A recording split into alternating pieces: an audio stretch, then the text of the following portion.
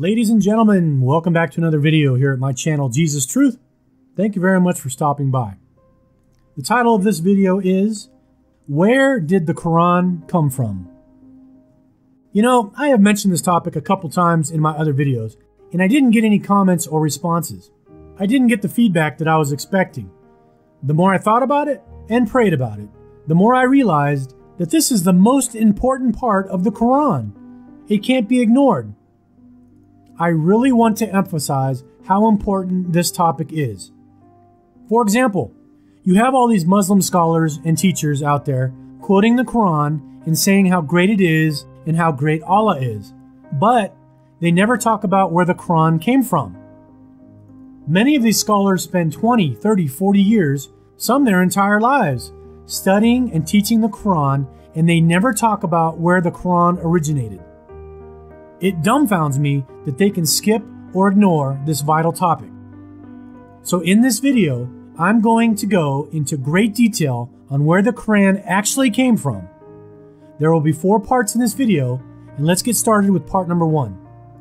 Part number 1, where did the Quran come from? Let me show you some references that show exactly where the Quran came from. I will leave links down below for all of these so you can verify them if you would like. First, whyislam.org, a pro-Islam website. It says, in 610, the angel Gabriel visited Muhammad with the first divine message. For the next 23 years, he continued to receive revelations until the message was completed. Muhammad called people towards the belief in one God and encouraged them to be just and merciful to one another. Next, we have Muslim.org, another pro-Islam website. It says, the revelations in the Holy Quran were brought to the Holy Prophet Muhammad by the angel Gabriel in the form of clear words of the Arabic language. Next, we have allislam.org, another pro-Islam website. It reads, when Muhammad was 40 years old, he was commanded by God through his angel Gabriel to declare his oneness to the idolaters and polytheists of the whole world, and to deliver the message of peace to an embattled humanity. In response to this command of heaven, Muhammad launched the momentous program called Islam, which was to change the destiny of mankind forever. Next, MuslimVoices.org, another pro-Islam website. It says, some non-Muslims might be surprised to hear is that the angel Gabriel is also an important figure in Islam. It was actually Gabriel who recited the Quran to Muhammad in a cave, Hira, near Mecca. Up next, aboutislam.net, another pro-Islam website. It reads, and then right at the end, the angel Gabriel and Prophet Muhammad, he revealed to Prophet Muhammad the order the Quran would be revealed in. And what we have now, the Quran that we look at that was put together by Prophet Muhammad and the angel Gabriel, it brought together all the verses revealed in different places over 23 years and put into the order we find them today. Next, we have aboutreligion.com.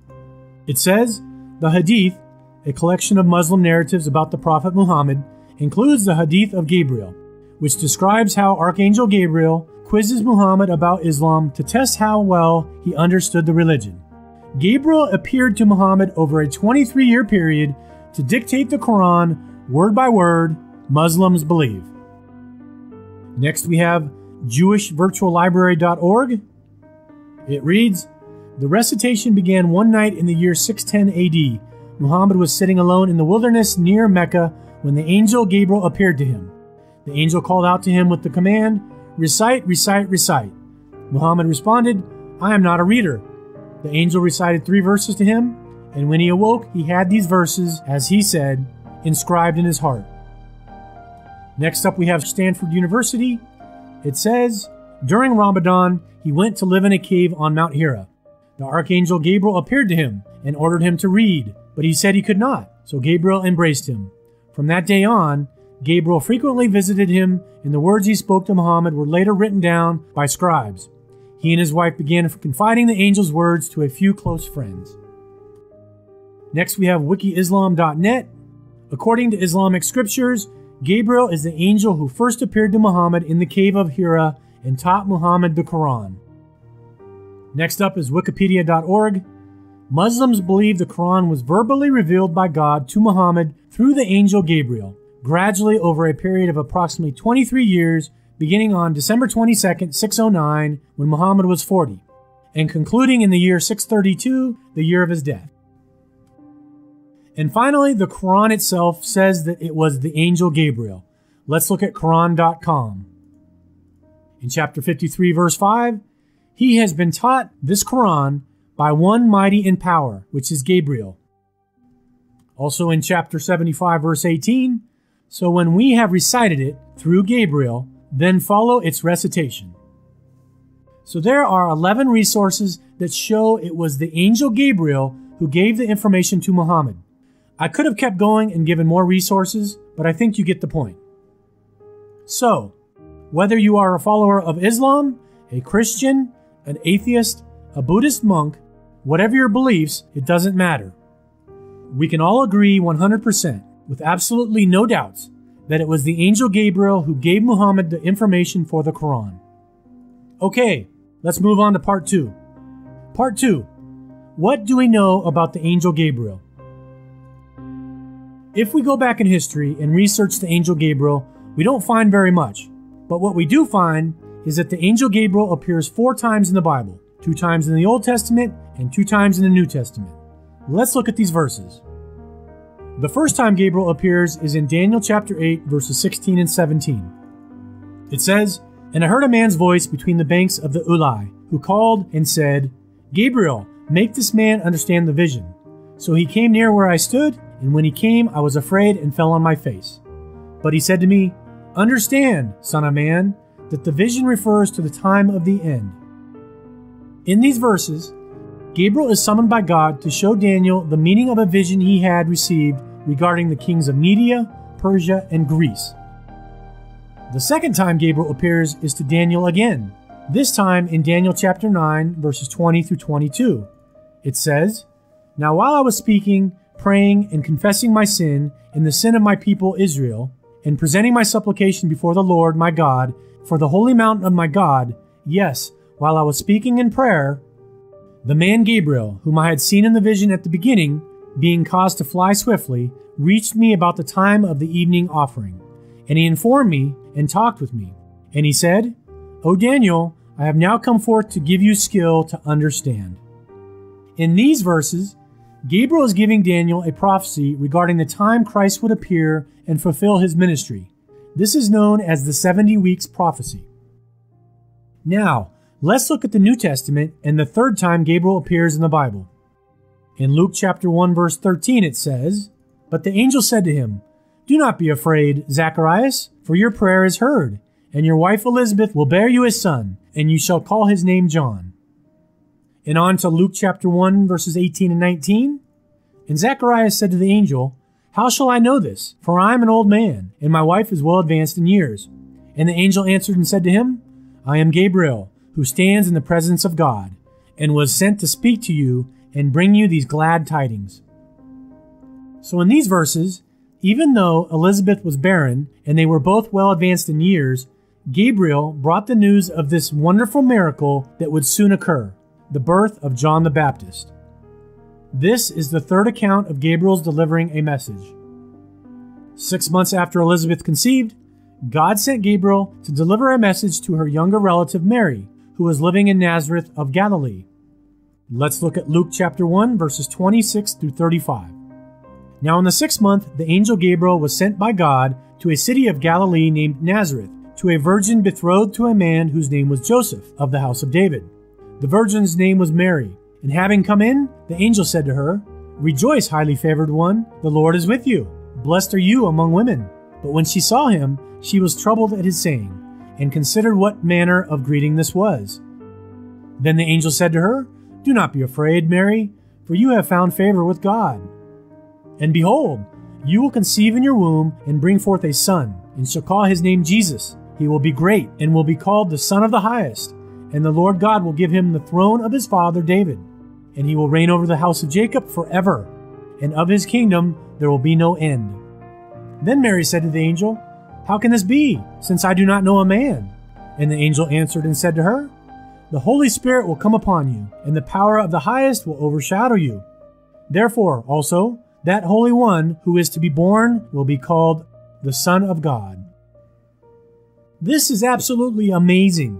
Gabriel told Mary that she would miraculously conceive and that she would give birth to the one who would be called Jesus, the Son of the Highest. And the Lord God will give him the throne, and of his kingdom there will be no end. This is the fourth and final account of the angel Gabriel delivering a message on God's behalf. So what we know about Gabriel is that he appeared twice to Daniel to tell him about prophecies. He appeared to Zacharias to tell him about the birth of his son, John the Baptist. And he appeared to Mary to tell her about the miracle virgin birth of Jesus Christ, the Lord and Savior of the world. Also, don't forget what it says in Luke chapter 1, verse 19. "I am Gabriel, who stands in the presence of God." So we know that Gabriel stands in the presence of God. With that knowledge, we know that Gabriel witnessed everything that happened in the Bible. Gabriel was aware of Adam and Eve in the Garden of Eden, Abraham and his sons, Noah and the flood, Moses and the Exodus, of course the virgin birth of Jesus, since Gabriel delivered that message, and Jesus' persecution and death on the cross. Also, Jesus' resurrection 3 days later and his ascension into heaven. Gabriel knows everything that happened in the Bible since he stands in the presence of God. With all that said, whether you are a follower of Islam, a Christian, an atheist, a Buddhist monk, whatever your beliefs, it doesn't matter. We can all agree 100% with absolutely no doubts that this is the knowledge that we have regarding the angel Gabriel.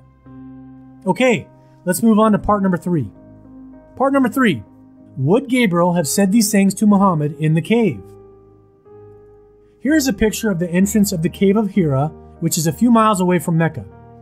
This is where, supposedly, the angel Gabriel recited the Quran to Muhammad over a 23-year period. And here's a picture of a group of tourists visiting this famous site. Now, let's look at some verses in the Quran and see if they match up to what we know about Gabriel and Gabriel's knowledge of the Bible. Keep in mind, and this is very, very important, that everything in the Quran, every single word, came from Gabriel to Muhammad. All the Quran verses used in this video are from Quran.com, and I will be using the Yusuf Ali translation, which is considered by many to be the most accurate English translation. In chapter 23, verse 91, it says, "No son did Allah beget, nor is there any God along with him. Behold, each God would have taken away what he had created, and some would have lorded it over others. Glory to Allah! He is free from the sort of things they attribute to him." Wait a second. Red flag warning. This verse says that Allah never had a son. What? Are you serious? This is in complete contradiction to what Gabriel told Mary in Luke chapter 1. Gabriel would never have told Muhammad that. This is a lie. Let's look at Luke chapter 1, verse 35 again. "And the angel answered and said to her, The Holy Spirit will come upon you, and the power of the Highest will overshadow you. Therefore, also, that Holy One who is to be born will be called the Son of God." There is a big contradiction between what the angel Gabriel said to the Virgin Mary and what this angel of the Quran said to Muhammad over 600 years later. To Mary, Gabriel said that the child to be born to her would be the Messiah, the Son of God, while the angel who dictated the Quran to Muhammad said that Allah never had a son. Let's look at another verse in the Quran. Chapter 18, verse 4. "Further, that he may warn those who say, Allah hath begotten a son. No knowledge have they of such a thing, nor had their fathers. It is a grievous thing that issues from their mouths, as they saying what they say is nothing but falsehood." Wait a second. Another red flag warning. These verses also say that Allah never had a son. Gabriel would never have told Muhammad that. This is a lie. Let's compare this to what John 3:16 says. "For God so loved the world that he gave his only begotten Son, that whoever believes in him should not perish but have everlasting life." Let's keep moving and look at chapter 17, verse 111 of the Quran. "Say, praise be to Allah, who begets no son, and has no partner in his dominion, nor he any to protect him from humiliation. Yeah, Magnify him for his greatness and glory. Wait a second. Another red flag warning. Again, this verse repeats that Allah had no son. Gabriel would have never told Muhammad that. This is another lie. Let's compare this to what John 5:18 says. Therefore the Jews sought all the more to kill him, because he not only broke the Sabbath, but also said that God was his father, making himself equal with God. So it is clear to see that the Quran teaches that Allah had no son, while the Bible teaches that Jesus is the Son of God. Obviously, we have a problem here. Now, let's look at the Quran and see what it teaches about the death of Jesus. In chapter 4, verse 157 and 158, it says that they said in boast, "We killed Christ Jesus, the son of Mary, the messenger of Allah. But they killed him not, nor crucified him, but so it was made to appear to them. And those who differ therein are full of doubts, with no certain knowledge, but only conjecture to follow. For of a surety they killed him not. Nay, Allah raised him up unto himself, and Allah is exalted in power, wise." Wait a second. Another red flag warning.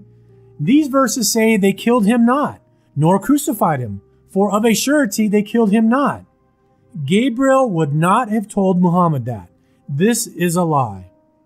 Let's compare this to what the Bible says about Jesus' death. In Romans chapter 5, verses 6 through 8, "For when we were still without strength, in due time Christ died for the ungodly. For scarcely for a righteous man will one die. Yet perhaps for a good man someone would even dare to die.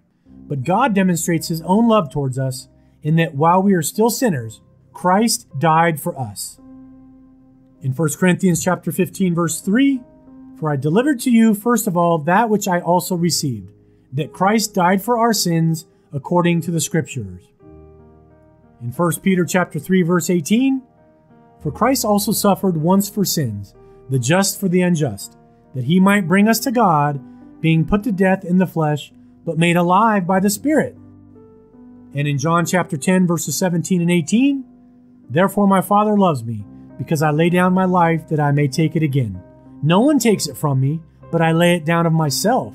I have power to lay it down, and I have power to take it again. This command I have received from my Father."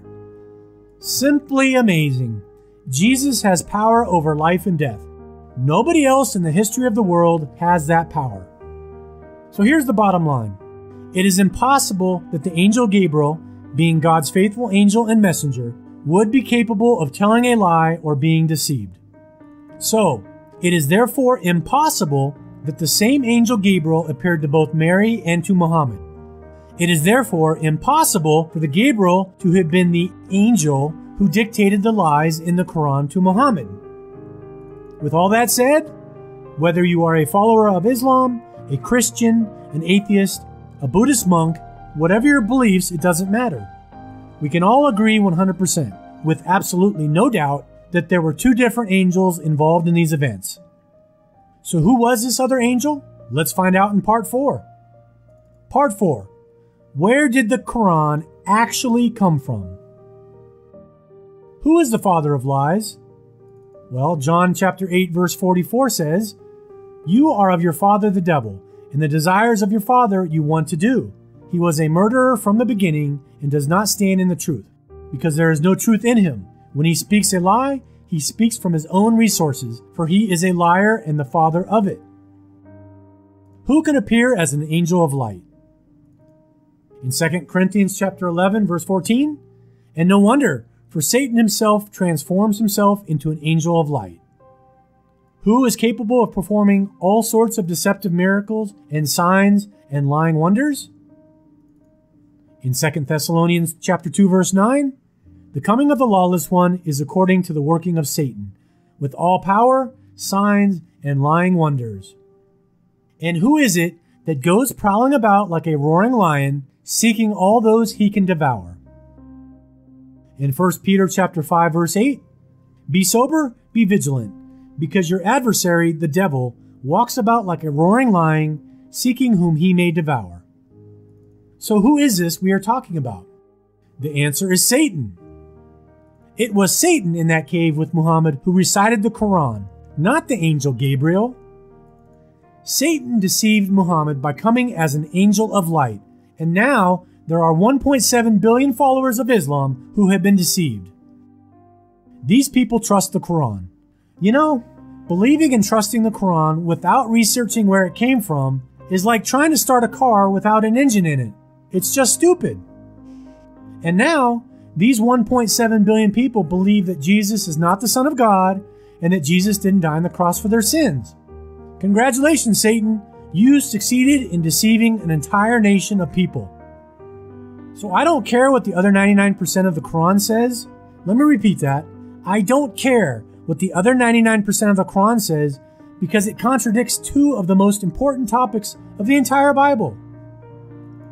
That is exactly how Satan works to deceive you. He gives you a lot of truth mixed in with a few lies. But the lies are the most important part. And in this case, it is Jesus being the Son of God and Jesus' death on the cross. The devil is in the details, and the followers of Islam have ignored the details. With all that said, whether you are a follower of Islam, a Christian, an atheist, a Buddhist monk, whatever your beliefs, it doesn't matter. We can all agree 100% with absolutely no doubts that Satan was the one in that cave with Muhammad, not the angel Gabriel. If we were playing a game, at this point I would say, checkmate. But this isn't a game. This is your eternal soul that is on the line. We are all descendants of Adam and Eve. Every one of us is equal and deserves to know the truth. So to conclude, I would like to say this to all the followers of the Islam religion and to those of you who trust the Quran. You have just been shown the truth. There is an old saying, the truth will set you free, but first it'll piss you off. I am sure many of you are shaking your heads thinking, how could I have been so dumb to believe that the angel Gabriel would have said those things? How stupid of me. And now you might be angry. Well, in the end, it is better to know the truth. So you have an opportunity right now to accept the true living God and accept the fact that Jesus Christ died on the cross for your sins. Please stop being deceived by the evil Quran. Jesus Christ loves you and wants you to have eternal life in heaven. It's a simple process to accept Jesus. We can do it right now with the sinner's prayer. If you are not ready and need more time because you are shocked about what you have just heard, then by all means take more time. But come back to this video when you are ready and say this prayer before it is too late. The world we live in 2016 is crazy, and Jesus' return could be at any time. So to all of you who are tired of being deceived and lied to, and are ready to accept the truth of Jesus Christ, then say this prayer out loud with me. But make sure you mean it in your heart because you can't fool God. So here we go. Look at the prayer on the screen and repeat after me. Heavenly Father, I come to you in prayer, asking for the forgiveness of my sins. I confess with my mouth and believe with my heart that Jesus is your Son, and that He died on the cross at Calvary, that I might be forgiven and have eternal life in the kingdom of heaven.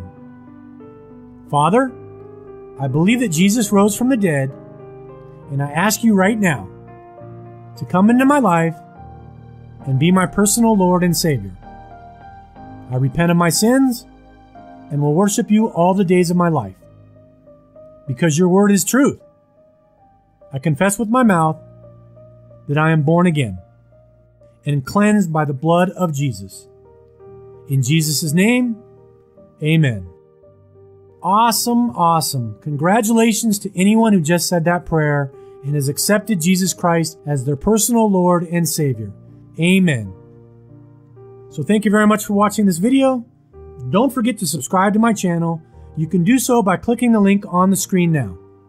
Also, please share this video with your friends and family to help spread the truth of Jesus Christ. God bless, and I will see you next time.